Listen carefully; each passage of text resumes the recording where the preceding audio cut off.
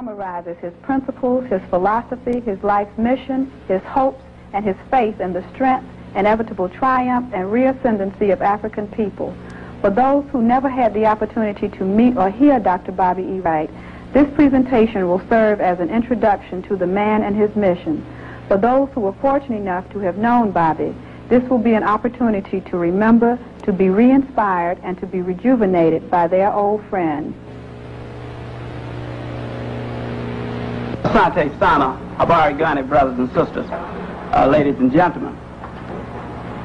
You know, sitting listening at the other two presentations always influences me to somewhat modify mine, especially since we went through that tour de force of, we went through that tour de force Jenny did of mental health centers. My position is the exact opposite of Jenny. I'm very unique, and I hate to be one of those who say I'm the only one, but I'm probably the only black in this country who is over an all-black comprehensive mental health center. There's only one we've been able to identify, and that's Garfield Park. Of the 750 some centers that are in operations now that were designed in 1963 primarily for black people, only one in this country is an all-black center. Yet there are hundreds of all-white centers, all-white comprehensive centers. Not only is Garfield Park all-black, the staff is black, and I'm in a community with 118,000 black people. We have approximately 96,000 face-to-face contacts per year, 96,000.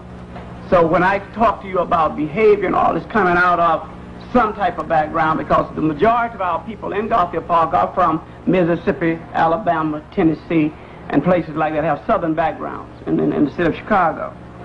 Also, by the mere fact that I'm also unique in another way, in that I grew up in an all-black town not 100 miles from here, called Hobson City, Alabama, which my grandfather was one of the founders of, one of the oldest black towns in this country. It doesn't have the reputation of Mount Bayou, because one of the problems we had as we were growing up that we always had a problem with was becoming known.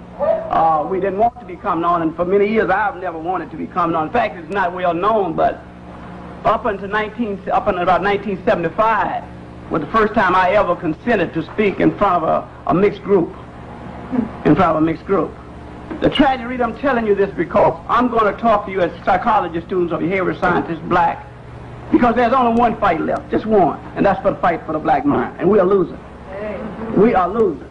You see, because if you stop to think about it, some of the things I'm going to show you, and then we're going to give some solutions. Today I'm going to tell you some things that you will reject, but that we can do, and that we should be about doing. And they're very simple things, something you can do in your day-to-day life. The first thing you must recognize is, as a black student, you have a responsibility that I just cannot tell you what it is. I mean, it is so awesome. But yet, you are no different than a Palestinian student. Students your age in Palestine are carrying guns, from Palestinian students. Israeli students your age, Jew students your age are carrying guns, in addition to going to school. Carrying guns. Students who also had to go to school had to carry guns. All we're asking you to do is what? Go to school. And you are carrying guns, but against the wrong people. You're carrying guns, unfortunately, but against each other. Now, that becomes what I deal with, is the difference between what we have. By going to the University of Chicago and being trained there, and as Harold said, there's a difference between education and training. It is impossible, and I will say this to you openly, it is impossible for the Georgia school system to educate black children, but they can train you in those skills we need. Your education must come from the black community and from black people. There's a difference between education and training, and that's where I want to start this off with, because a lot of people get confused about that. In Alabama, with all black teachers, they taught me how to think. Not so much what to think, but basically how to think. They also taught me group behavior, not individualistic behavior. Now that is what training does. Training teaches you to operate against the best interests of your own group. It teaches you individual behavior rather than group behavior. Education is a liberating force. A liberating force. So I'm going to go through quickly some of the things on why you should learn the skills. And nothing I say, I hope, nothing I say will imply that we are not faced with a very shrewd very shrewd, uncompromising, dangerous enemy. Don't ever take it in your mind that these white people are going to be easy to be had. It ain't going to be true. This is a hard fight because they have the institution and we have the people. You see, and as long as you control institutions, you can control the behavior of people. Now, with that in mind, listen to it carefully. The very first lesson you must learn as students is that the fundamental mistake you can make is to try to use white definitions to explain or analyze black phenomena. That's the first mistake you make. And anytime you use their definitions that are given to you, you're in trouble. Now the second lesson I go against Harold here. I do not think you should tell your white professors nothing. I do not think you should argue with them. I don't think you should do anything. I think you should accept the skills they get and go about those. I know your black professors either. Your objective of being at Atlanta Junior College is to acquire skills and get out and go on to Morehouse and then for Morehouse. The reason you're in school is to get a degree. Playing cards and all that. That's mental sour behavior. Mental sour behavior. Let me tell you something that Sister Gwen Rockwell and Brother Naeem can tell you. They used to bring me down here every year. Most of the time I had to pay my way, but they still brought me. They used to bring me down every year to talk to the combined students over at Morehouse, AU, and all like that. And in there, we get all these black students who say, "Oh, Dr. Wright, we crazy about you. Why don't you come south and take over one of these schools?" You know what I used to tell them, and I say this clearly. I have a great deal of admiration for these black teachers working in these schools. You think I have it bad in the mental health center. At least I know I'm dealing with people who are crazy. I mean, at least I know that. You know what I mean? I just realized that. You know, I mean, I don't mean that to be funny. I really don't mean that to be. Believe me, I know a lot of students who come up to me now and say, "Hey, we read your stuff and all." But let me tell you something. If I came to Atlanta and took over a school, the first day here, I would send half the black students home. Half the black students would go home. And it wouldn't be hard for me to find out who I was going to send home. One just walk through the halls and do things. I know exactly who's going home. Right then. The second day I sent half the black faculty home. Yeah.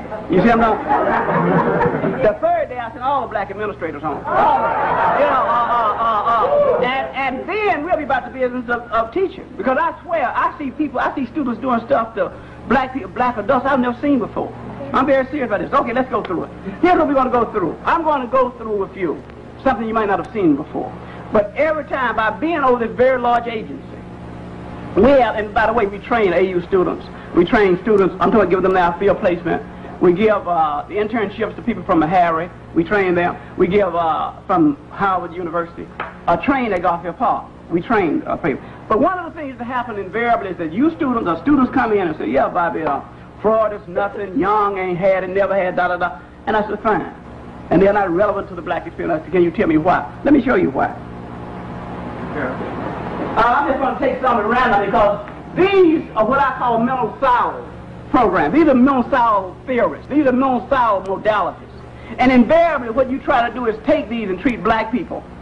And it never works. Remember, the ultimate objective of mental health in this country is to get black folks to adjust. To adjust. Some of the sickest black people I know, remember, I do not call people niggers. I do not call them toms. I never use that word. I never use that word, and you shouldn't. That's the first thing you should stop and just throw it out of your vocabulary. Throw it out of your vocabulary. We have a right to have sick people like everybody else. And we should begin to differentiate between what's appropriate behavior and inappropriate behavior without getting into the name calling and all like that. Now, it's to adjust, and remember the definitional, I told you. Remember that definitional warning I told you. Let's take a theory. Let's take a theory of Maslow. All of you heard Maslow talk. Blacks like it because I'm sure where else it goes from. Maslow had a theory called self-actualization. All you remember, okay, first you have to fulfill, here's the way it's the model. This is the model. First, food, water, sex. Sex here is for procreation of the species. These basic needs must be met first.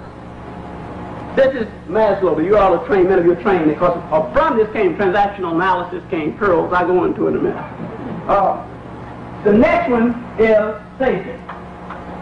That's the next level. Safety. That's the next level.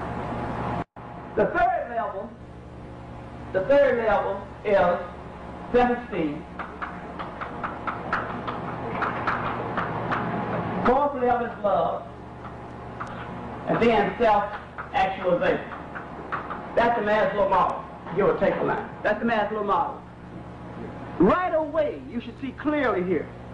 You should clearly, if you try to apply, no matter how good it sounds, this theory to the black experience, or to trying to treat blacks right away. We have problems getting food and water. Sex doesn't give you a problem yet, but women. No, it might be. Let me tell you about that. We got a problem with all three of these. Let me tell you why we have all three of these. Now remember, these are the hierarchy of needs.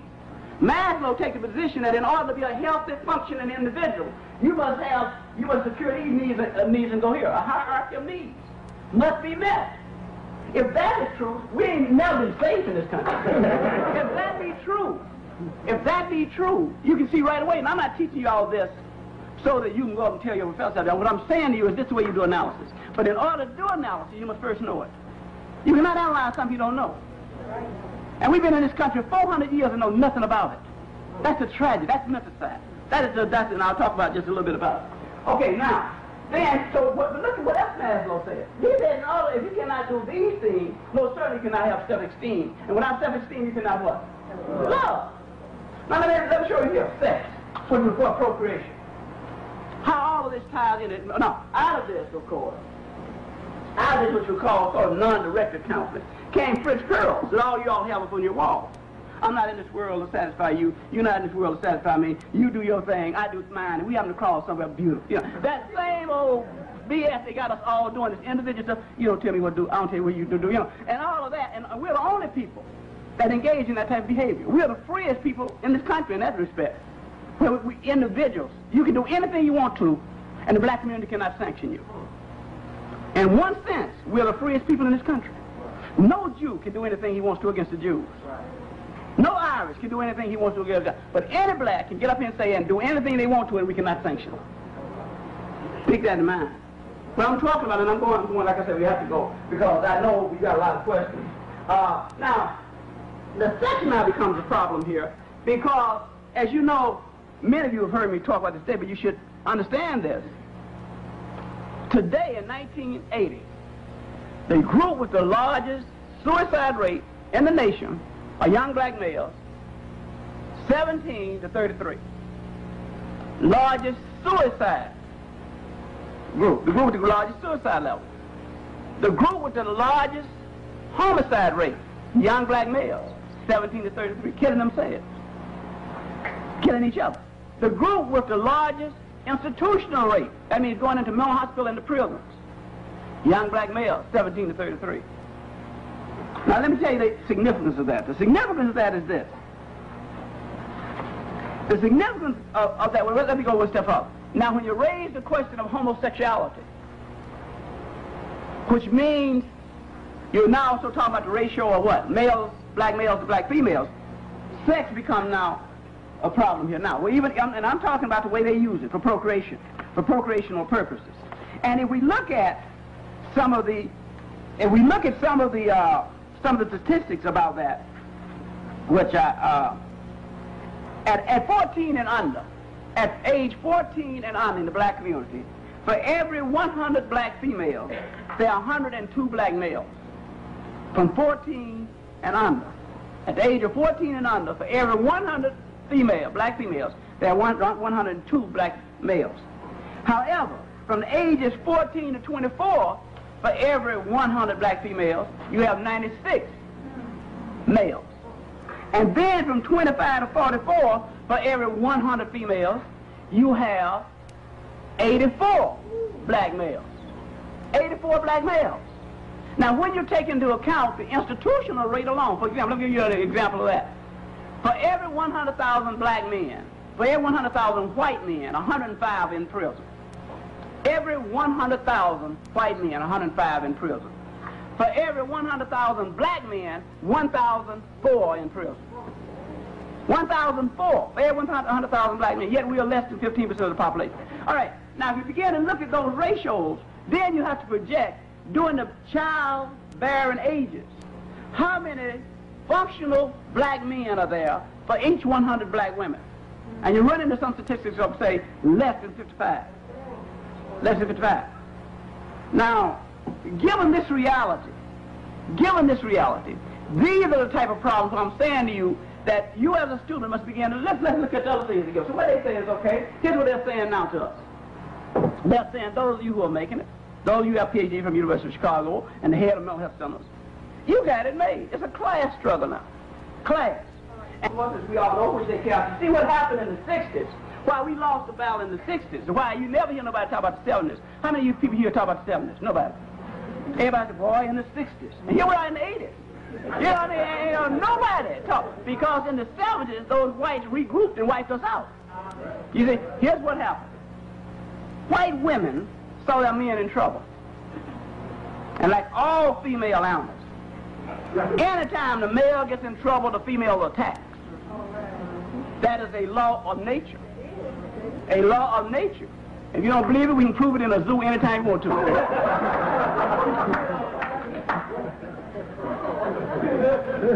Now, what happened, white women came out and captured our women and convinced us that white women were not as racist as white men.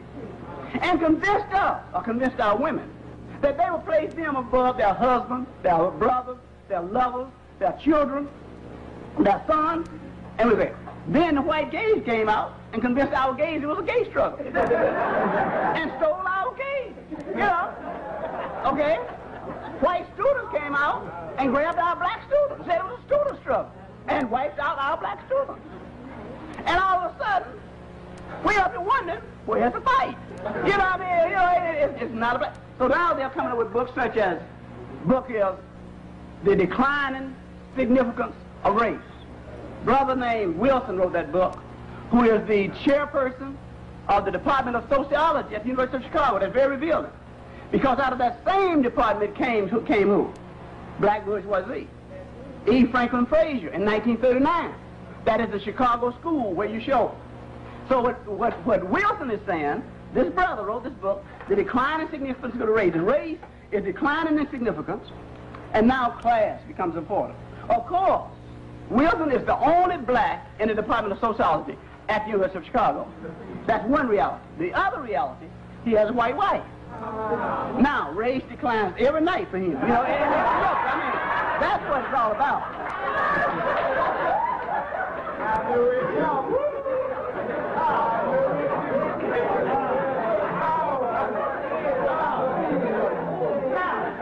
But look, okay, so which way do they get our brightest students? What we need to begin to develop, and that's what all these conferences should be back, and keep that in mind. The only reason I go around the country is to begin to develop a black social theory. A black social theory. Now, this is the problem we have. Why we're in all this problem, because one of the things that happened to your generation that didn't happen to me, and to everybody else who's at my age, is when I was growing up, the black community rewarded those people who tried to get an education. Rewarded them. Now we are anti-intellectual, anti-educational, and completely ahistorical. Don't pay any attention to history. So what they do to us is they're our brightest black minds. These are our brightest brothers and sisters. They grab through their social theories. One is toward Marxism. Marxism. That's the danger to all of our black students. That's class theory. Class. Now let's do Marx just like we did Maslow. Let's do it quickly. Marx said basically there are two classes of people. The one he called what? The ruling class, the bourgeoisie. The other he called the what? Proletariat. Proletariat. Two classes. And the relationship to these two classes is the production of what? Means of production. This relationship. And the ruling class' sole reason to exist is for profit. Profit. And in order to make more profit, they would have to exploit this group of people. Marx went even further. He said just by time alone, you don't need any intervention. Just time alone means that ultimately the proletariat would have to overthrow the ruling class in order to survive. Because the more profit the ruling class wanted, the more they would want, the more exploitation of the profit. But he said something else. He said that if you had people who understood the science of capital, the science of what he was talking about, Marxism, You could then raise the contradiction, artificially raise the contradiction between the, that's the word, raising the contradiction is about those slogans that the Panthers use and then understand. That you could raise the contradiction between these two groups and induce revolution. See, Marx lived in 1848, and Marx didn't know that this proletariat here was going to things called what? Unions. And guess what unions are for? Profit. So you got two damn group of white folks fighting over profit. Okay, now, blacks are not in the ruling class or in the unions, believe it or not. The blacks are what Marx called what? The lumpen proletariat. Now the Panthers, and I'm not just picking on Panthers, many of them are my students who are opted to not stay in the struggle for race and did it for class and ass. But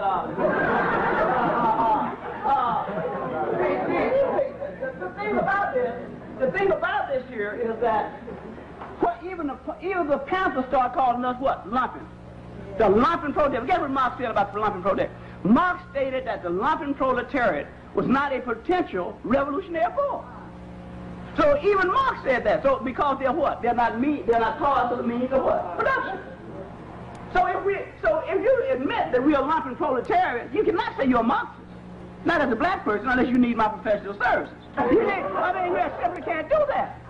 We can. I tell you, we know Naeem and I, we got this thing going. I always say, the one contradiction in the black community, and I'm very serious about this. I know stuff I say sound funny. I'm very serious about it. Is that we have no contradictions. That's the one contradiction. There are no contradictions in the black community. And that is because, again, the thing I'm talking about, mental side. Let me move on here. Okay, so that takes care of Marx. Okay, let's talk about Freud just for a minute. See, Freud, I think you all should study Freud.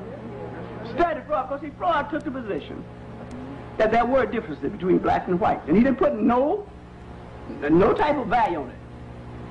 He put the value on the Europeans. Here's what Freud says, and says it clearly. Read him clearly. He said that the white race, he was very clear about it. Very clear, the Europeans. He wrote it very clearly. And he wrote all about Africans, that Africans seem to have a different type of personality. He said the Europeans are motivated by two genetically determined irrational drives, namely sexuality and aggression, which he calls the death instinct and the life instinct, and constant battle. And Marx said since these are genetically determined traits, that they have two genetically determined traits, sexuality and aggression, that society had to be developed in order to set certain rules, in order to set certain type of conditions to keep these two natural drives to whites, from spontaneous doing what? From spontaneous spontaneous expressing themselves, therefore threatening the life, threatening the species. He wrote that clearly. And that is why if you try to expose black folks to analysis really means, that's what he meant. You have to, see, it's only about 4 things you can do to a person in therapy. Just for those of you who want to go on, I hope you do. Because this is fight for the mind. I'm just giving you there's only about 4 things one thing you can do for blacks in a mental health center, anywhere else, in this room, is that you can leave them alone. I mean, that's the first thing. And many of them would be better left alone. Better leave alone. Second thing you can do, however, is to do what? Give them support. Give them various support. Give them support in such a way, because what they're doing is need certain of your professional skills to give them support. The third thing you can do, of course, is you can re-educate. You can re-educate means that their learning pattern, the way they address themselves to their life is inappropriate, and you re-educate. The fourth thing is possibly you might be able to do, and that's where Freudian psychology came in, psychoanalysis, is completely restructure the personality. Literally give the person a new personality. And so Freud took the position that Europeans would have to be sent through psychoanalysis in order to try to contain these natural drives. Now, right away, you don't have to be no genius to understand that these are natural drives, how difficult it is. So when you see what Harold was talking about is somewhat in error. This is what is so difficult. See, what you are and all of us could fail to believe is there some inconsistency with white people's theory and their practice? It is really not. It's really not. Now we get to your other one that all you go. Okay, that's Freudian. You can question me in depth. That's Freudian psychology. You learn it well enough and get a Ph.D. in almost any country, in any university in this country. If you learn it well enough. If you learn it well enough. See, the whole process of getting through universities in this country is expended effort. Expended effort. Listen, that's all. And medical school is the easiest. Everybody's raving over Morehouse in medical school. Do you know what a black doctor does? He's a slave. Our black doctors are some of the most dysfunctional people you want to see. They never come out of those clinics. They come into their offices every day and hear 200 women, a gynecologist. Hear 200 sisters looking at them. And believe it or not, they do not treat those illnesses that they scream at. They treat the sister. And you can, I'm just showing you, this is another lesson. I'm off Marxism now. I'm going in to talk to you about medicine. And next time you go to your physician, do this for me. Watch and see, don't they follow this pattern. First, they take you in a little room and you begin to get ready, be prepped by a nurse for the doctor. And you can hear him coming. Literally hear him coming towards you. And the most he spends with anybody is 10 minutes, if that. And as he comes in, he's going through his ritual. How are you? If you knew, why the hell would you be there? I mean, you know, oh, this, that, and this, and that. And all the time touching you and feeling you and, oh, yeah, you know, and writing the same prescriptions for you he wrote for the other 5.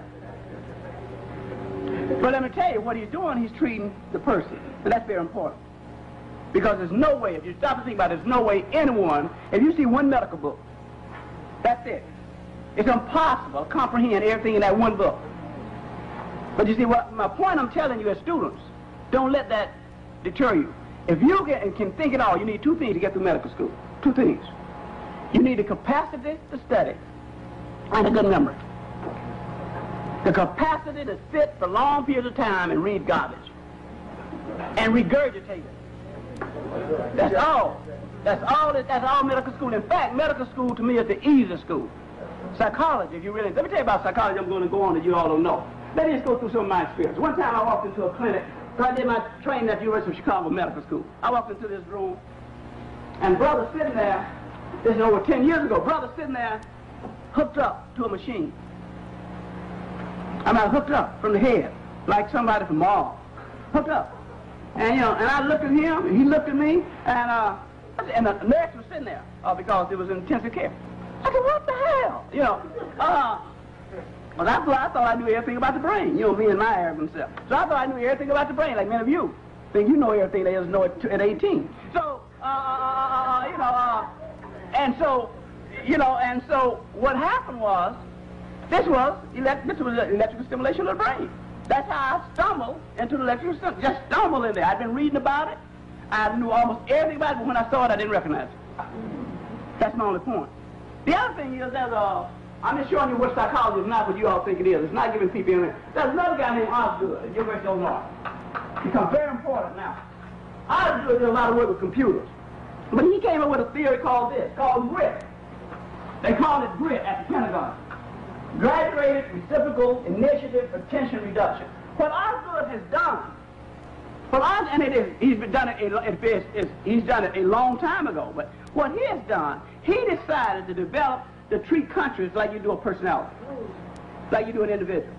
That treat the entire country like you do an individual. And the Pentagon uses it. What this means is graduated reciprocal initiative. It means what they're doing with Iran right now. What they're doing with Iran right now, it follows Osgood, a psychologist. Developed that. That was a psychologist. Then we have, of course, which I think is probably one of the 5 most dangerous crafters in the world. That's Skinner. Yeah. Skinner. I don't care what Skinner wrote. And y'all just think he's talking about M&M. He wrote these 8 words, and listen to them carefully, write them down, and look at it every morning.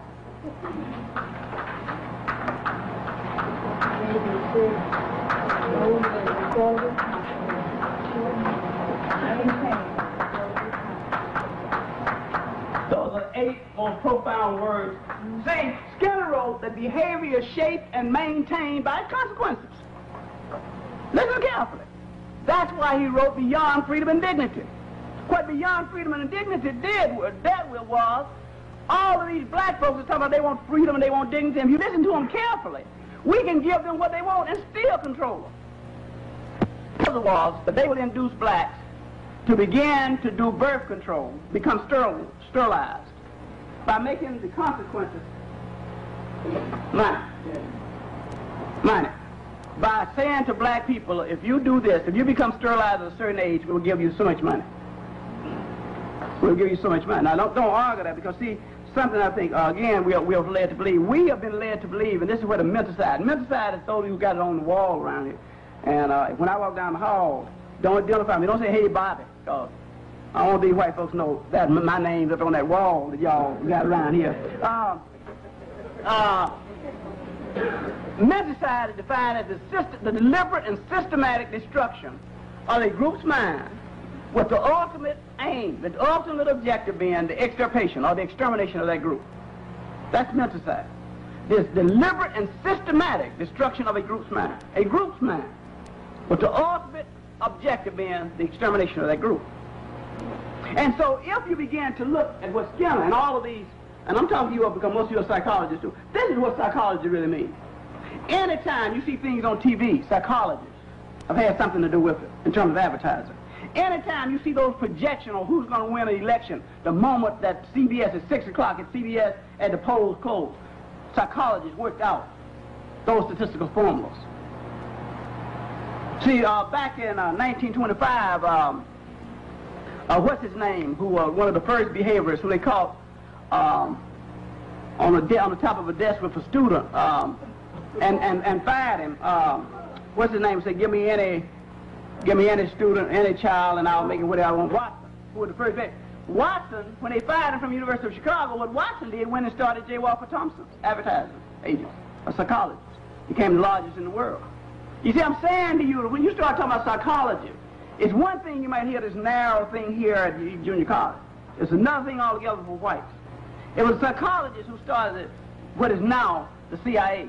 Only it was called then OSS in the Second World War. Before the Second World War, the United States didn't have that type of arm, that type of intelligence arm. I'm just showing you that how much you have to learn. And don't let anybody fool you in this field you're in that is irrelevant. Because you're talking about people's minds. You're talking about influencing people. In fact, you're talking about determining their very existence. And as Harold said, I said, yes, I do say that. If you control minds, you control behind. So I don't know what people say. And so one of the problems we have, so in moving on to this, let me just give you a couple other things that you should look at about this. Now, if we look at a student, or we look at a university, it becomes very clear, Atlanta University, Atlanta Junior College system here, that one of the realities is our condition. And this is where blacks sort of get confused. This is where we get confused. Our true condition. One of our true condition is oppression, exploited, women are exploited, da-da-da-da. No. We are what? Enslaved. Enslaved. And the reason we're enslaved is because all of our life-sustaining institutions are controlled by whites. That's slavery. That's slavery. I'll guarantee you, there's nobody in this room can tell me where you turn your water on at, or where you turn your lights off at. I ain't talking about in your house. Because they can turn your lights off without even coming in your house. All of our life-sustaining institutions are controlled by another group. That is slavery. That is slavery. Now, I'm not telling you all of this to depress you. You know what I mean? You know, I'm talking about because you keep hearing this type of stuff, and I believe that we are stronger than other group of people. Well, we have been led to believe that we are super people. We're not super people. We are simply just not utilizing the appropriate method to address this problem. Most of the time, they get us because we personalize it. We personalize it because we have a white friend. What are you talking about? Whites treat me better than blacks. He ripped on my TV last night. We equate ripping off a TV with ripping off your mother. Now, let me give you an example. I was just talking about it. This might be the first time y'all have heard it, but I was at the Social Workers Convention Friday in Washington. Some of us were here. Some of the students were here, too, from here. And I was pointing out that on the plane, the day before that, a sister had talked to some black students in Chicago, and a student had pointed out that a sister stood up and said, well, you talking about these black men and black women, what about this? And told me that Kareem Jabbar had divorced his wife and is now living with this 23-year-old white girl. Kareem Jabbar. Y'all know Abdul Kareem Jabbar, the mad militant, you know, kind of. I get Sports Illustrated, this is by Sports Illustrated, 10 pages of Jabbar and this white girl. 10 pages. And this 33-year-old man says that this young girl has taught him more than his parents, more than his teachers, more than his coaches, more than his trainers, all in the space of 2 nights.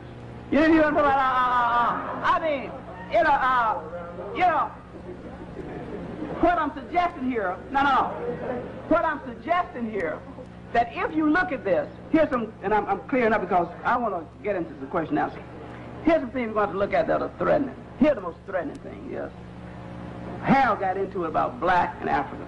The question becomes, what is a black person? Now, we've been having some deep arguments about this over the country, deep discussions about this around the country, quietly. But one of the problems is, and this is one of the problems, see, back in the 60s, one of my students who was Fred Hampton used to ask me, interrupt my class all the time, because we had these free classes, and called it community university. And he used to say, why are we like we are? Why is history demanding too much of us? That was his famous say. Why are black folks like we are? Is history demanding? And I used to tell him, and I'm going back to that now because I've gotten too far from it. It's very simple. We are in a race war. And we're the only ones who don't know it. Not only we the only ones who don't know it, we're the only ones who don't even know what race we are. Seriously, don't laugh about it.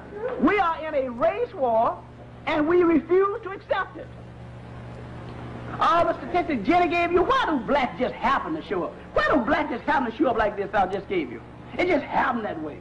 Every time you look up, everywhere you go all over the world, blacks on the bottom and whites on top, it just happens that way. Hell, if it was just happening by saying, look, it defies every known law of probability that exists. The laws of probability state that if it was not color, somewhere in this world, you'll find black folks over whites. Somewhere in this world. Use your own textbook. The law of probability. They tell you science is objective and neutral. Then apply it to the black condition and watch how it go haywire. Goes crazy. Apply that same scientific methodology that you're learning here to the black condition and explain it to me. No. Science is not objective and it's not neutral. The way you develop science is two of us get together and say, look, this is going to be white. Okay? This is going to be black. You know, and if you don't accept it, I'll kill you. You know, I mean, that becomes science. Or if you don't accept it, you get kicked out of school. You see what I'm talking about? And I always tell this, forgive me, I always tell this famous one about, I'm just throwing some things out. You see what you do is, let me tell you a trick. Here's a trick. If you really believe everything I'm saying, like many of you probably do, it's crazy, take the position that I'm not crazy and prove it. If you really believe white people are not like I say they are, take the position that they are and prove it. That's called, by the way, the null hypothesis. You know, that's the way I'm doing things. In other words, I'm saying to you, the one way, and the danger we're finding now is that I go around the country, brothers and sisters coming up, man, I read and I heard you, and Bobby, you said this. I don't need you to tell me what I said. What do you say? Right. We need you to begin to think. We really need you to begin to think. No one has ever asked us to think before. Think about that. Think about it. No one has ever asked us to think about anything. In fact, we have been told all that. Who told you to think? Who asked you to think? You see, that is a type of mental side. But anyway, I'm saying to you that, okay, if we look at it, if we begin to look at that, just that one thing about the racial question, about the fact that science, I always tell this about how you can influence people no matter what they see. Let me tell you how you can do it. I always tell the story about Notre Dame. It's the best example I know. Notre Dame, about 5 years ago, had 5 black boys playing for them. 5 on the basketball team. 5 playing for them. And Notre Dame was losing. And it was on TV. And as Notre Dame was losing, all of a sudden they started winning. And the opposing team went down the floor, shot a ball, and Notre Dame, the brother, grabbed it and started a fast break. And the announcer, who was pro-Irish, pro-Notre Dame, went crazy. Here come the Irish, here come the Irish, here come the Irish. 5 black boys coming down the court. 5 black boys coming down the court, and they yelling Irish. Here come the Irish. Now, your mind accepts that. Your mind don't even see any contradiction in that. Any contradiction. I always say to sister always says, see, these black men are nothing because look at all these white girls together. But guess what? 90% of white women in the black community, black women brought them in there. They're friends from the work, and they're all da-da-da, because you can't go to that community. Let's stop by Pascal's for a drink. And she goes in there and wipes out Pascal. I ain't going to bring her back. You know, you got to worry about it. See, menticide. The same thing Wilson brings out all the time. Brothers who marry white people, or sisters who marry white people, do never choose the person they marry. They never choose them. They're always chosen. Now, if you don't want to believe that, I'll prove the end of it. Any brother who disproves that, let's go to downtown Atlanta right now, pick out the white girl you want, walk up to her and say, hey, I want you. Well, just do that. Now, any sister can walk up, she might say, F you, and walk on the way, but you ain't going to walk up to no white girl and say, hey, you look nice. No. Always, you are chosen. You are chosen. You see what I'm talking about? This natural, this simple thing. You know how to get real complex, but see, it is so simple. It is so simple. Now let me get to the final thing, and then I'm going to give you some suggestions. We keep believing that somehow black people in this country are in a very poor condition. Do you realize that black people in this country probably have a standard of living higher than 95% of the world's population? Do you know that? As bad as off as we are.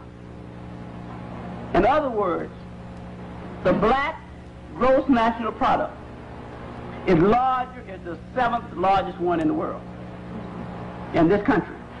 That means the money all of us earn and all collectively is the 7th largest economy in the world. In fact, it's right behind India. India has $2 billion more than we do, $3 billion. They get 62 times 59. India is 3 billion ahead of us, but India has 500 million people.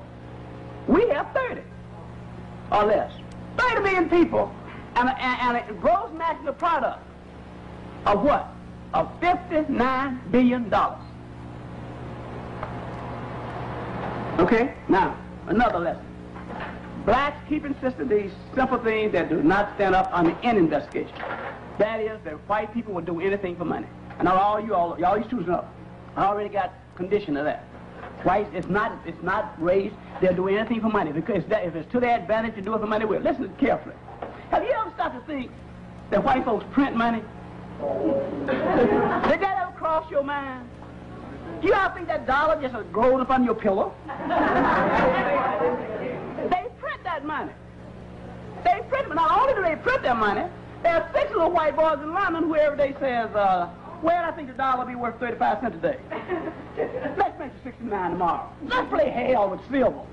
48 today and $6 tomorrow. You all really believe silver? Some men are not making a decision on how much silver is worth? That's it. That's the power. To define money.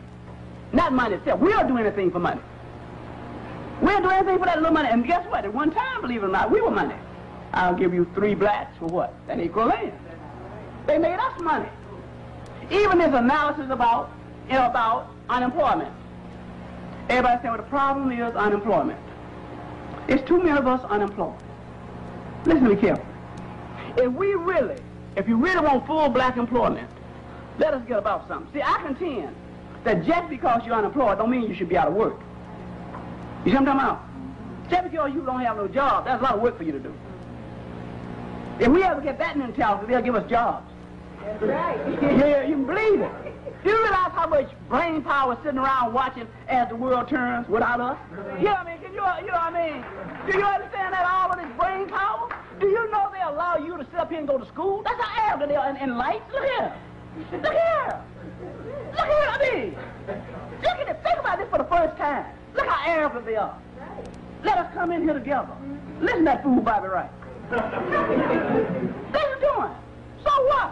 Do you believe, have you ever thought about how arrogant they are? Let us come together. No, they ain't nothing going to happen. No, let them come together. And we keep having these conferences. Keep having them. and nothing happens, so they keep having them. When they become, I'll tell you something, I will know, and you will know, when this becomes relevant. They'll stop it. They'll stop it. This one might be stopped soon. But anyway, now, let me just finish up. Okay, I have some recommendations. I didn't get a chance to get to religion because I know I'm down in the Bible Belt. I grew up down here. This is the Bible Belt, you see. Harold spoke to it. You see, you have to make a distinction between religion and spirituality. What they have us is in religion. And it's a very fundamental question I'm asking you then. If all of us agree that white people didn't give us good food, they didn't give us good clothing, they didn't give us good houses, why did they give us such good religion? I mean, have y'all stopped to think about that? Why did they give us such good religion? Give me the old time religion. See, let me tell you something you might not understand. Religion has always been counter-revolutionary. Religion has always been counter-revolutionary. In fact, if you stop to think about it, what religion does is the same thing we're supposed to do, get you to adjust to this life on earth. Because, look, in suffering, there is what? Redemption.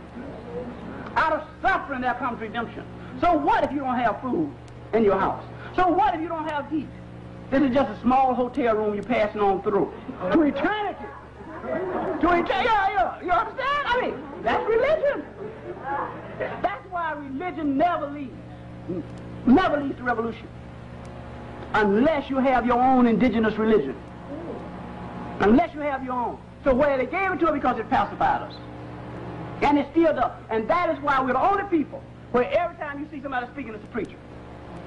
A preacher. You never hear rabbis, you never hear priests leading no white folks. Always leading us Reverend Andrew Young, Reverend Dr. Martin Luther King. No. I was with King. I know. King, though, let me give you this final example of that, because I know I'm down in King's hometown. And we could never get nothing going to Atlanta. Look, nothing could ever get going in this city. This was the hardest damn city in the world, even to make black folks wear that water struggle. This is the end of it, we only have 5 minutes. This is the end of it. But we must realize that, I know y'all can see that, but I'm just going to do it brief. Political, economic, military, educational, religious. Might be enough. Okay. What we do not understand here is this is a social theory. It has to take in account all of these institutions. You must have a political institution, you must have an economic institution, you must have a military institution, you must have an educational, and you must have a religion.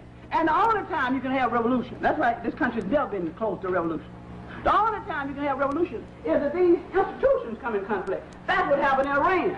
In Iran, the religious and the educational institutions came in conflict with the military and the political. That's what happened in Iran. Otherwise, there never would have been a revolution. That's another reason I tell you how dangerous education is, contrary to what you all believe. How dangerous colleges are. Every time there is a revolution, the first thing they close down are the universities. The first thing you close down the university. That's your most dangerous institution. People get into that thing.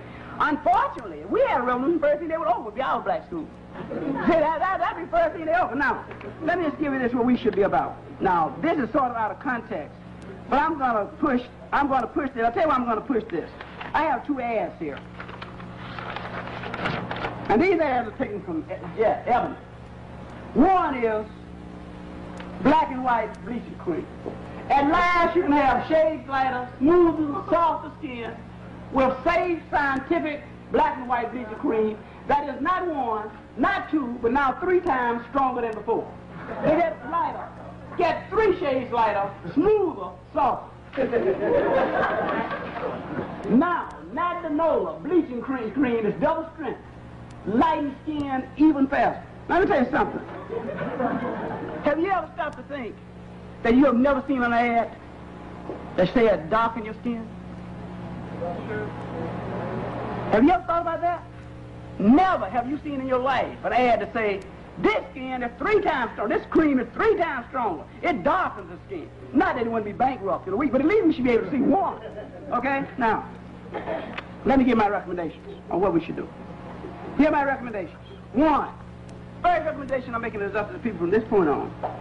We must place the interests of our race above all other interests, above all other considerations. That's the first one. In anything we do and think, we should first ask a simple question. Does it help or does it hurt race? That's number one. Place the interests of our race. Two, we should begin to sanction and punish those blacks who operate against our interests. Begin to sanction them and punish them. Three, that we should sanction completely and refuse to support those blacks who marry and cohabit with whites or members of other races. All right? Now, I'm talking about we should immediately begin to boycott from this day on Diana Silverstein, who you all call Diana Ross, O.J. Simpson, Leslie Uggams, Bill Russell, Sidney Poitier, Harry Belafonte, and we should really put on a type of probation. I haven't worked this one out yet. People such as Diane Carroll, Lena Horne, Red Fox, Sammy Davis Jr. And I'm saying to you, now you all might think it's revolutionary. This is not. This is really not. It's just that it's got to be articulated. Now y'all do with it what you want to. Four, here's one gonna lose a lot of people. Okay, we should make a conscious effort to darken the race. We should begin to make a conscious effort to darken the race. By accepting skin color as a criterion of adoption, we adopt children. You're a black child, equal chance. Please. The black, you'll be surprised you go in these agencies, see all these little black kids, nobody wants. I'm talking real black, no question on what they are. Nobody wants them. All right? Also, when you begin to look for a lover or mate, look, don't reject the sister or the brother because they're dark. You know, in 1980, we got to be talking like this, but yeah, okay? Five, no black can be considered a leader or hold a leadership position who marries outside the race. That's right. No black. No black. 6, we must stop using blacks in negative terms, black in negative terms. We got to stop doing that. Stop using that and don't. We must stop using the word nigger, Tom, and all that. You know, if you look at the image of Uncle Tom, it's an old black man with gray hair. The image of Aunt Jemima is an old black woman with a bandana on her head. Our grandmothers know. That's the image they gave us of Aunt Jemima. Now, we must begin, number 7, we must begin to consciously expose our children to positive black images, and those of us who are professionals must begin to spend some time in at least independent schools, after school on Saturdays and Sundays with our black children. We must begin to show them positive images. Number 8, we also must have artists. We must begin to develop artists like this who would show strong black images and things like that. One of the things that we're running into in terms of the religion, and I don't care what you say, you have to believe God is white. Every picture you've ever seen of God, he's white. Unless you've been at the Institute of the Black Madonna, down at the Black Madonna. And you probably think, I ain't gonna tell you what you think about that, but everybody thinks. I remember even in our church when the fans had Jesus pictures on them, so if you get, you know, subliminal suggestions, you know, you get one, and that white Jesus just flashing in front of your face, you know, it's cool, you get, I mean, I'm gonna end by reading something to you, especially to you as black students, because I really love you very much. I really do. I love you very much, and I just have so much faith in you. I really do. I have so much faith in you because in you I see me, and the mere fact that that I don't think that we're any different than anyone else. I just think we'll rise above our problems. This is the poem, and they turned it into a song, and I want you to listen to it carefully. To be young, gifted, and black. Oh, what a lovely, precious dream. To be young, gifted, and black. Open your heart to what I mean. In the whole world, you know, there are a million boys and girls who are young, gifted, and black. And that's a fact. You are young, gifted, and black. We must begin to tell our young, there's a world waiting for you. You will end up where the world began. So when you're feeling real low, there's a truth you should know. To be young, gifted, and black, that's where it's at. To be young, gifted, and black, oh, how I love to know the truth. There's a world without a fact. There's a world without a fact, and I'm hunted by my youth. But my joy of today is that we all will be proud to say, to be young, gifted, and black, and that's a fact. Lucia continue, Lasima Tachenda Bablishika. Sante Sana.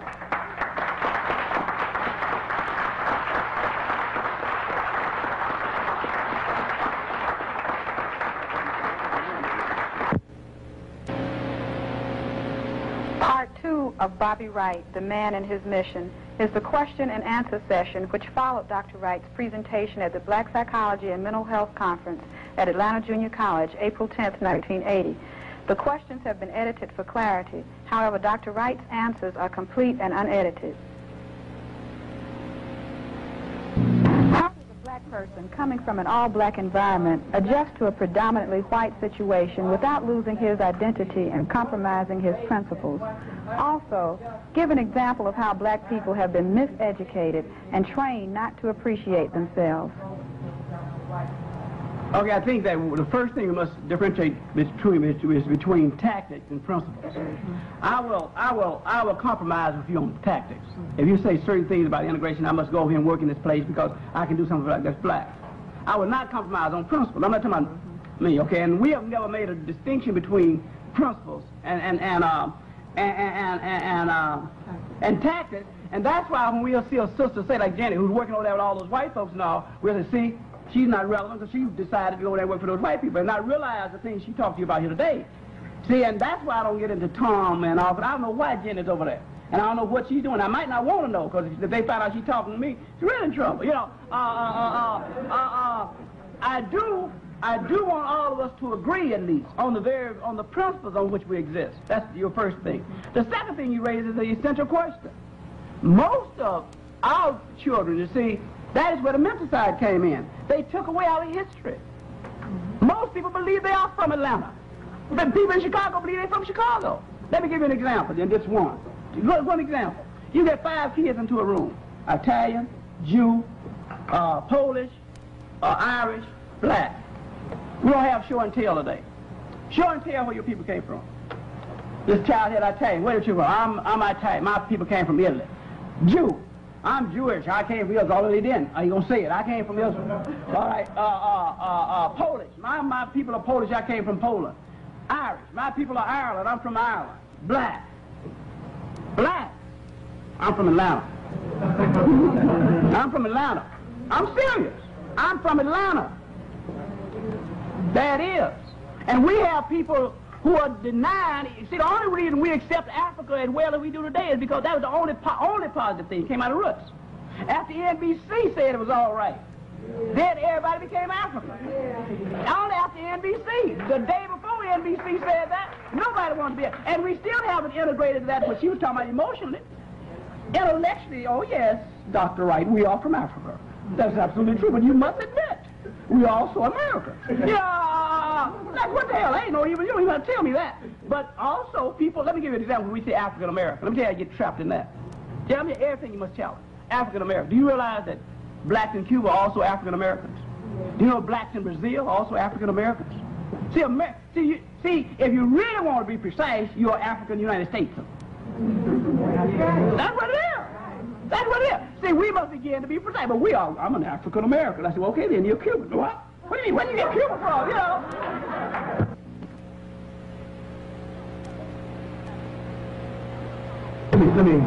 Let me give you an example of training here. I'm going to call out 4 names.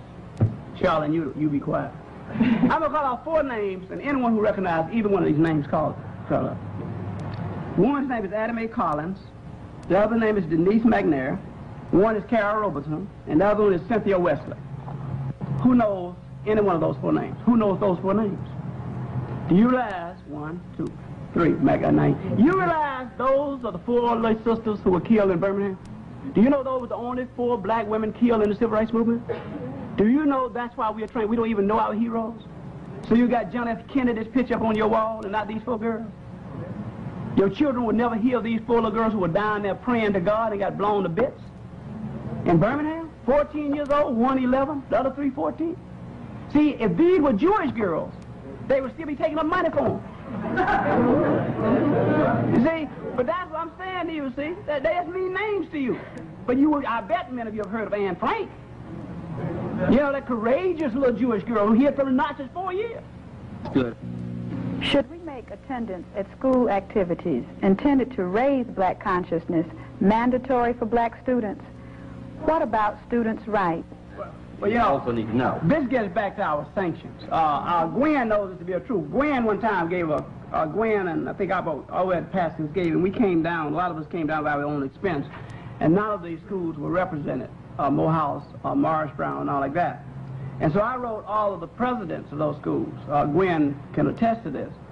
And one took the liberty of writing for all of them, and in fact told me to mind my own business. I'm not surprised by that. What I am saying to you is, let me just tell you some other things that students too have a responsibility. As far as my concern, if I was at Atlanta Junior College and one of my students didn't show up, I didn't have to worry about that. He has rights, and I have rights. And in the end, at the end of the semester, we'll find out who's right. And I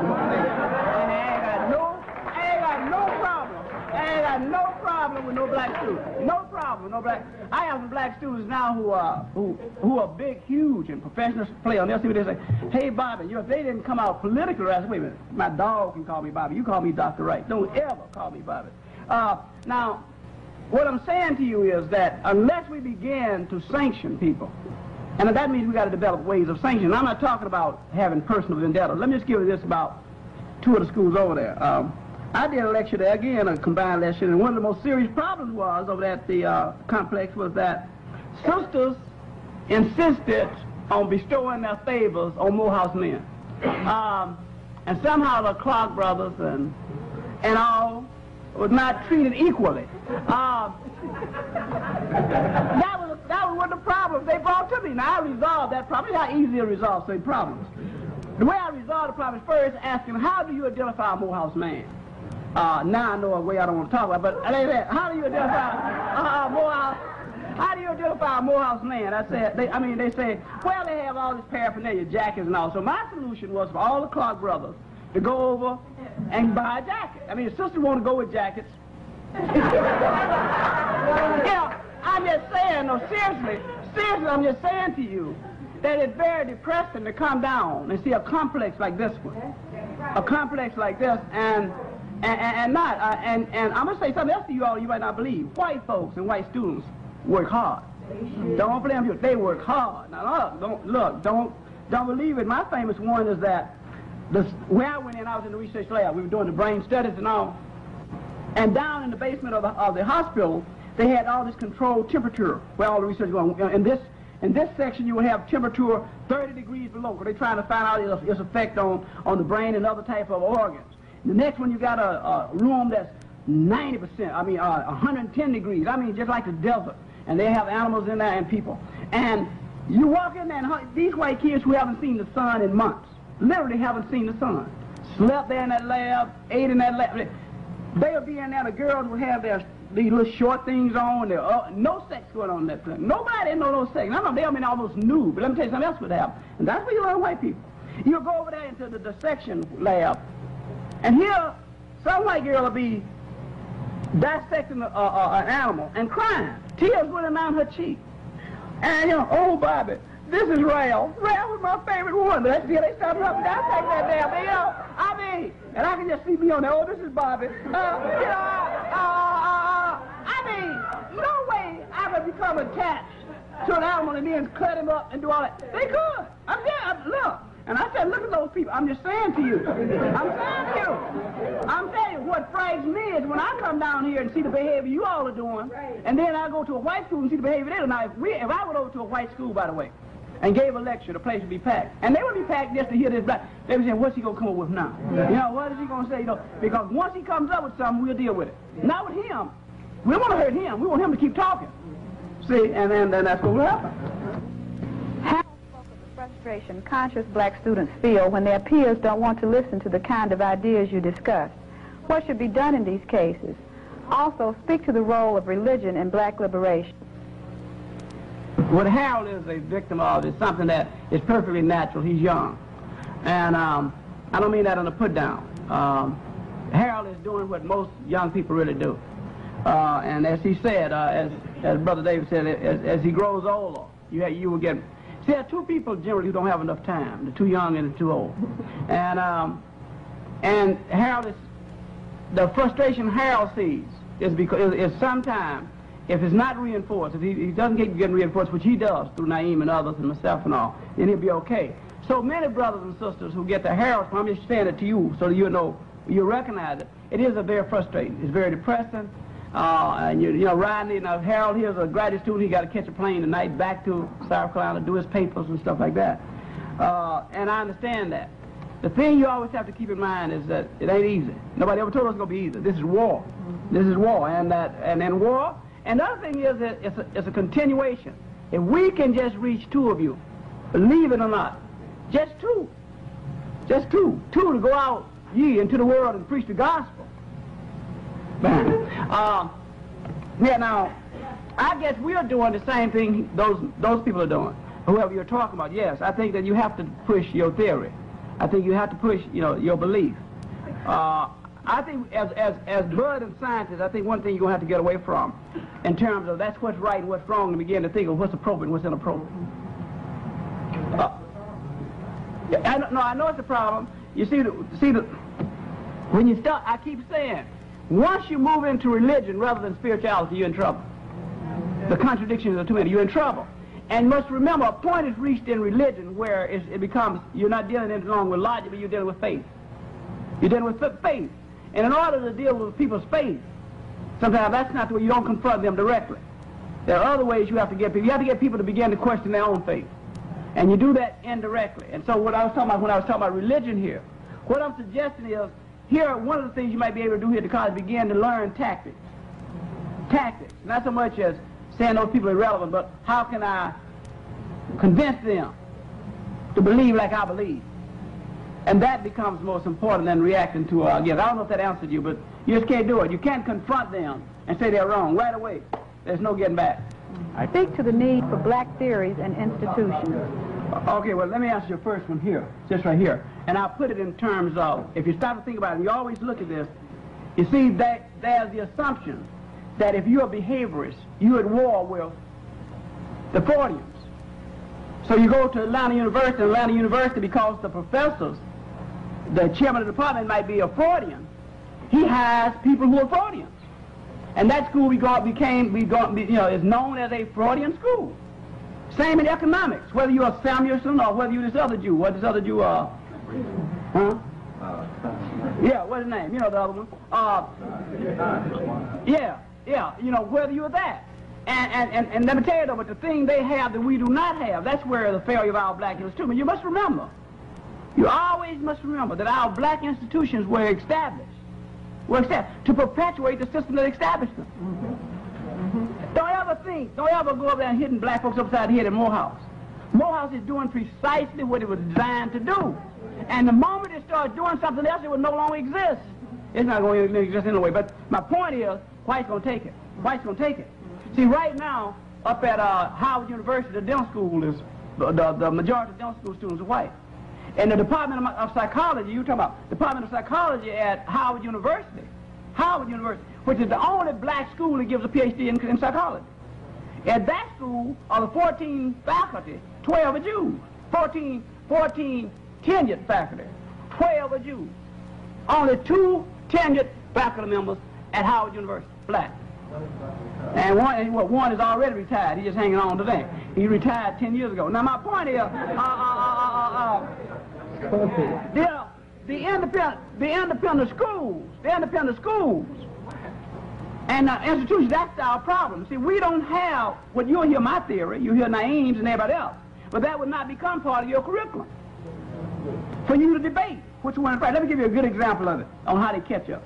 You'll get everybody in here just against Jensen and Shockley and all. Jensen and Shockley are enemies of black folk. And then you come up with a guy named Pettigrew from Harvard who says, how dare you? How can you do that to those black folks? Why, you know black people are not genetically inferior. And we say, see, tell them Pettigrew. Pettigrew said, because you know their problem is with their environment. See, both are saying we're crazy. See, they both saying we're crazy. You see, both saying we're inferior. No. Both of them are saying we're inferior, but one is arguing that the reason we're inferior is because of our environment. See, if environment made you inferior, if environment caused crime, if environment caused violence, India would have the highest murder rate in the world. India has one of the lowest. What Gene talked about, the infant mortality. Black people in this country have a high infant mortality rate than Singapore. And I'm not talking about blacks in the ghetto. I'm talking about black doctors, black dentists. I'm talking about all of us have the highest infant mortality rate than a country like Singapore. All right? Now, if you rate black folks' infant mortality, that means children who are dying before 1 year of age. We got one of the highest in the world. Yet, in this country, they have the resources and the knowledge that can completely eradicate infant mortality. But it's a political decision. A political decision has been made that black babies are going to die. That's a political decision. That ain't not a medical decision. Let me give you another medical thing, show you about how political all of this is in terms of why it's so difficult, what you were saying. See, up until 5 years ago, homosexuality was considered a pathology. A pathology. But some gay white psychiatrists and gay psychologists got together and changed the diagnosis to where now it is that now the only time you are sick if you are gay is if you want to change. If being gay causes you a problem, you're sick. If you have adjusted as a gay, you're a healthy individual. Not only that, in this week's Time, I just picked up on the plane, this week's Time magazine, they are now saying incest should be accepted. That this week, I'm on tape, and this week, and check out everything I say, in this week's Time magazine, they are giving a case that incest should be acceptable. Say that because the same type of prejudices have been shown against incest that have been shown against homosexuality. The same illogical taboos and some very heavy people are doing. See, but we always knew that's what they would get. We don't have time to tell you, but I'm going to tell you something. If you want to know the whites, go all the way back to Plato, Aristotle, and all those. See, they always were intrigued with one thing. They were always asexual people in that sense. The only reason they used women was for procreation. Anytime you belong to a fraternity or sorority, you belong to a homosexual union. Now wait a minute.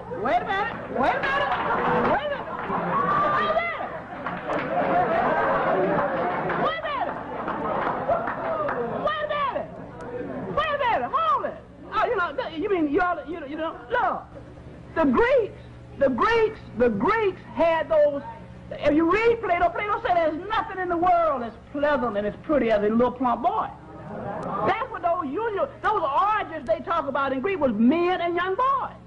It's stated in all that literature. And the one thing they could not achieve, and that's been fascinating. That's what the whites have been fascinated with all their existence.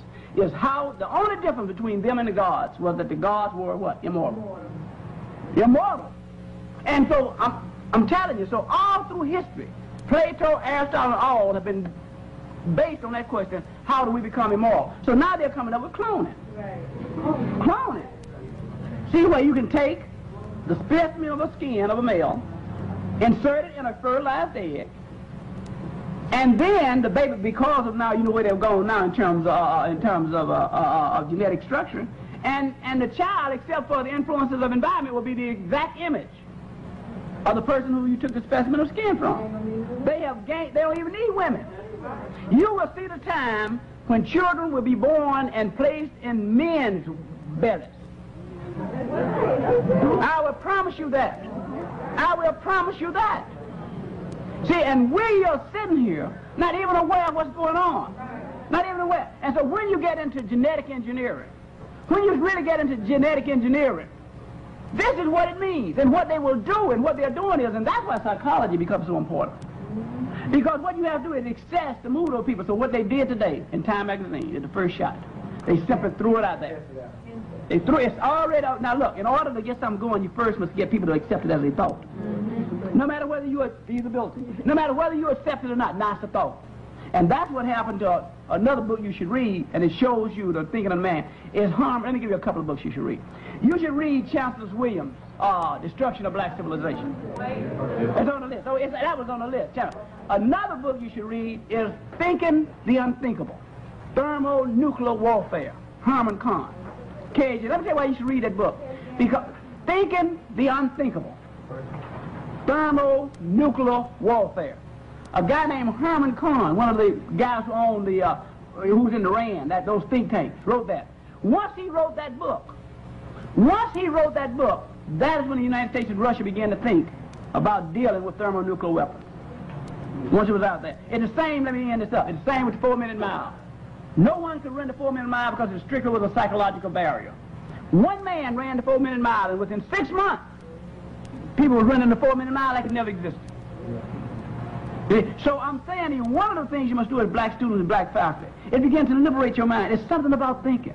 There's something about thinking that you just can't get enough of it. You know what I mean? It's take a thought and just push it to its ultimate limit. That is really something. I can't just tell you how good it is. It really is. Back to Rick, he was asking about when will we reach that point where we will share everything we have with our people. Let me tell you, the first thing again is back to the rugged individualistic way we are trained. That's one reality. But the other reality is just because you have intellectual insight, one of the reasons we have a problem here, and most of us, is most of you in this room really believe that there's a system out here oppressing us. And that's faulty thinking. We haven't even gotten past that. So you talk to black people, yeah, Bible, the system is against us. No. White people are against us. The one thing, if nothing else you get out of this, there ain't no system. It ain't nebulous. It ain't invisible. It's out there. It's a strange thing that you never hear white people talking about systems. You hear white people talking about people. We must kill them. We must keep them out. Not never, what is it the card came up with? Not never one. What is it? No, not even one. You know what you're talking about? Us. No, not even say no system. No, not even one. You know, in other words, that's one of the problems. Let me tell you how even in revolutionary times, and why we are brothers and sisters in Zimbabwe. Zimbabwe is a good example of menticide. It's one of the perfect examples of menticide I know. Let me give it to you. Here we have a situation where brothers and sisters have been fighting over 15 years to free the land. The moment they get the land freed, they let the same man stay head of the army who had been shooting them and killing them all those years. No white country would do that. The whites would have. Then let me give you another example. All of you fell prey to. Idiot men. They convinced us. They convinced us. The white press, without seeing one picture of black people dead, not one. You have never seen one picture of Ugandans dead. Not one. But they have created in mind, Idiot Man was the most dangerous man in Africa. Yet, Idiot Man, every picture you saw, he was walking among his people, no guns, nothing on, no soldiers. Carter can't do that. Carter can't even leave the White House. You know, and yet, we not only were we convinced, we didn't even raise a question about another black country going north to fight another black country rather than south to fight South Africa. But they have destroyed the one man, and you all forgot. Everybody forgot what they men did. Let's tell you what his crime was, what you all forgot. Number one, he put all the whites out of his country. First time in history. That's been done. All the whites out. Yeah, and brought in black Americans. Brought in black Americans. Not only did he do that, you all forgot about how he had those white men carrying him on their shoulder. It was amazing. Now, we forgot all about that. You see? Anytime you make them do what they do, they're going to get rid of you. And so they convinced us that Idiot Men was the most dangerous. What I'm saying to you, it's not enough, brother. It's not enough just to talk about intellectual insight. There has to be a feeling. And one of the things, it goes back to the we simply do not want to accept the fact that we are being opposed by people. Back to that race war. Once you accept that, the CIA has a saying on this building. It's not marked. The CIA building in Langley, Virginia is not marked. It does not have but one sign on it. And you always know when you're there. You know what it says? Seek ye the truth, and it shall set you free. You know that the CIA building in Langley, Virginia, when you see that on that building. No sign CIA, nothing like that. Size. We still say, Bobby, system. There's a system doing this, Bobby. Once you set a system, you can wipe out Janet, because you say, see, she's part of the system. She's part of the system. Got to get rid of all those blacks who are part of the system. You see? That's the mental side. Should black people be more individually oriented or collectively oriented? The rugged individualism got to stop. What I would suggest, because what will happen is you get angry like Harold is. You finally say black to nothing and just walk away from the whole thing. There's enough people in this room to turn Atlanta Junior College around. The black factor. Enough people in this room. See, everybody still in this room looking at each other as individuals. You had enough people in this room today who would say, listen, let's meet again next week. Same time, and we're going to simply say, what is the code of behavior for black folks at Atlanta Junior College? And we're going to enforce it. And we're going to enforce it. And I'm not, but not as individuals. See, you got an individual, somebody will get killed. You see, but if sisters say, hey, man, I don't deal with that stuff. I don't deal with you with that. If brothers say, I'm like, anytime, let me tell you something very, very simple I do. Like you were talking about Jabbar, from now on, it hurts me to my heart. Anytime Jabbar comes on TV, my son, who's 7 years old, will cut off the TV. Jabbar is a dead man from this point on. He will no longer be supported. Any product that supports the Lakers game, we will not buy at my house any longer. And I'm saying at Atlanta Junior College, there's enough professors, enough faculty and students in this room to say, hey, we are going to have a code of behavior for black junior college students. And we don't mean going down there turning over no card table, because I believe those brothers down there might be a little better than some of y'all. I ain't under no illusion about this stuff. But what happens is peer pressure becomes very important. But what is happening, everybody comes in and agrees it has to be done, but only maybe you and 2 or 3 others want to do something about it. But if enough people get together, black folks get together in this room and say, look, this is the way we're going to behave. And put the code of behavior just like you have all this other stuff on the wall. Code of behavior for black folks. Thou shalt not smoke in this building. Thou shalt not play cards in this building. Even in this building, there should be no card playing. Now, I don't know about student rights, because I'm convinced, even with the liberal court you have today, if a president of a school got charged because he said no card playing in this building, I do not believe a court would find a student. I'm not going to fall for that student right bull. That's crap. That is crap. That is good, because Jenny's raising the point we'll run into about patient rights. Let me tell you what happened to me. See, we don't have no white staff, so what happened to white psychiatrists over at the hospital decided to file a complaint, because when our patients come into the hospital, I say, here's the way I want to do. This is the way they ought to be treated. They filed a complaint.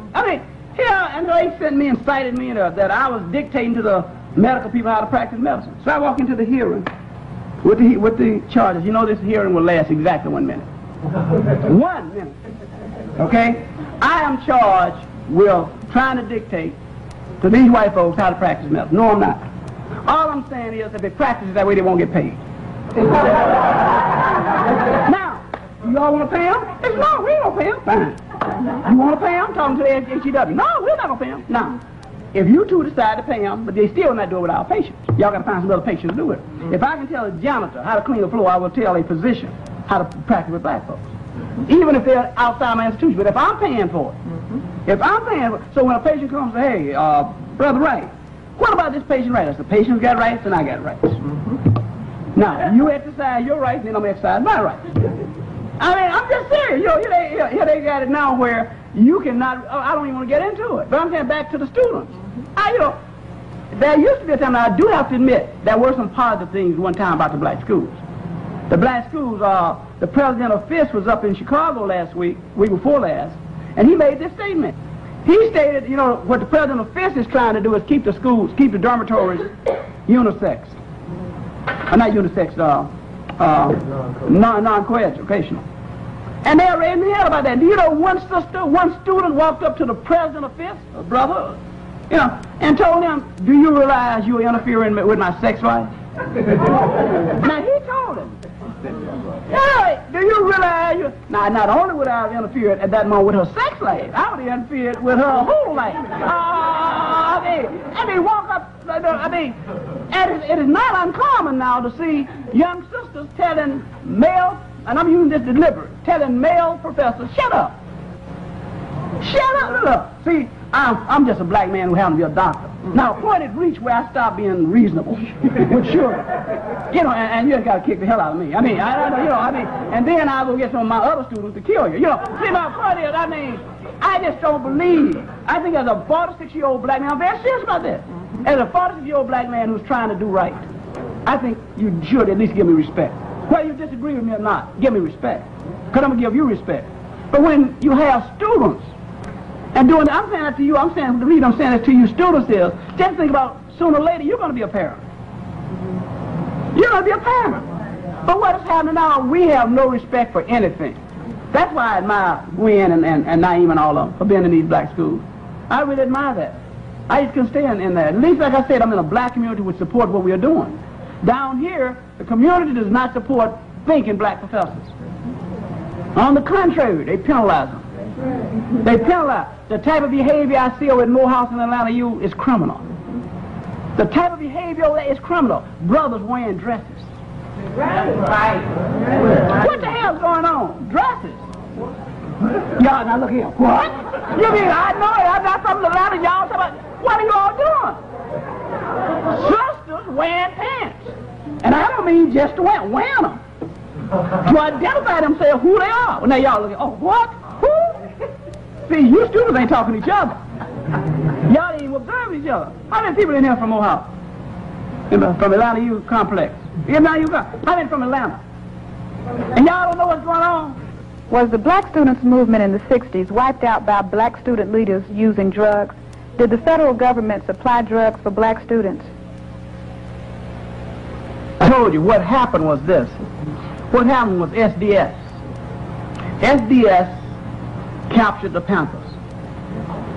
Students for Democratic Society captured the Panthers. They began then to talk about the free speech movement, the free school movement. You know, you could do all of that. And the white students introduced the drugs to the black students. The black students started going to all these conferences with those white students, and the white students started passing out wholesale pot and stuff. And that's where we lost our students. You remember back there? Remember, back in the 60s, the one thing we didn't have problems in the 60s with drugs. Now, there ain't a drug problem. What a drug problem? That's one thing nobody would deal with you with no drugs. But the white students came in and did that. Let me tell you how far this stuff is going, which went right by, and I'm going to talk to Naeem about it maybe sometime this evening. What went by week before last in Chicago is unbelievable. Here they had a situation where a man had killed 32 young boys. 32 young boys, and they found him sane. In other words, they are saying that in this society, you can kill 32 people and still remain sane. Think about that. Think the implications of that. See, you don't even have to be a psychiatrist or a psychologist. If anyone can kill 32 boys like he did, automatically they're crazy. Except unless you're white. Now that's some other thing, but I'm saying you to get back to your question. No, the drugs were introduced. You see, again, being ahistorical, that's how they took China. That's Boston Rebellion. China had been dealing with opium all those years. Then the whites came in and said, hey, wait a minute, here's the way to use opium, and took China. See, they always use drugs. That's what's happening in Africa now. That's exactly what happened all throughout Africa. You going in and they're dropping marijuana and drugs on them.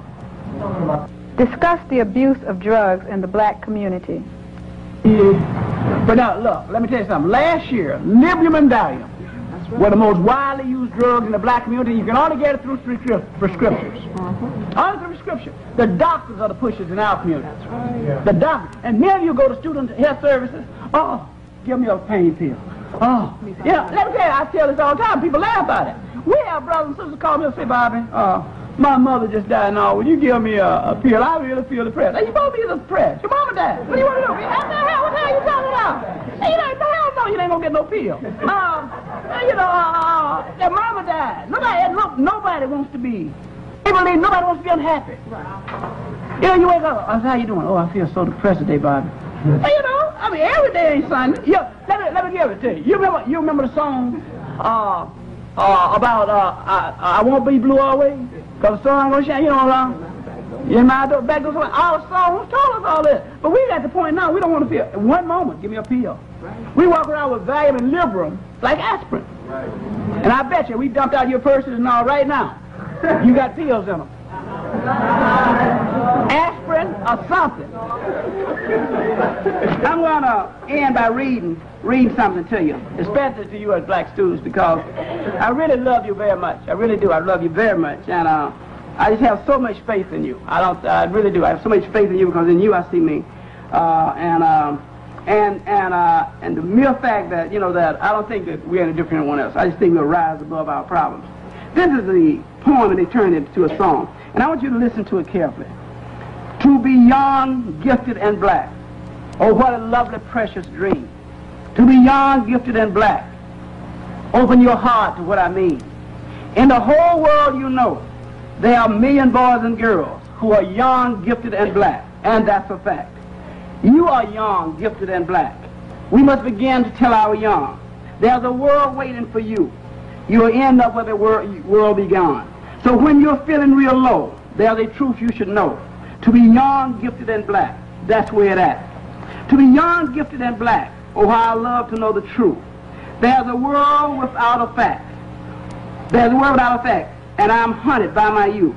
But my joy of today is that we all will be proud to say, to be young, gifted, and black, and that's a fact.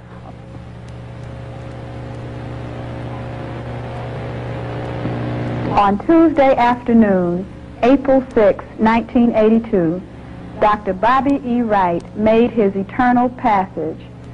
His passing leaves a great void in the progressive black movement around the world.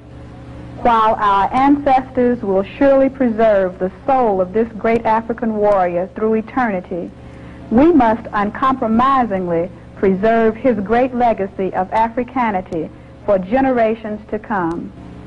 Dr. Bobby E. Wright will never die. Al-Mushi continue, Nasima Tachenda Bablishika. Sante Sana.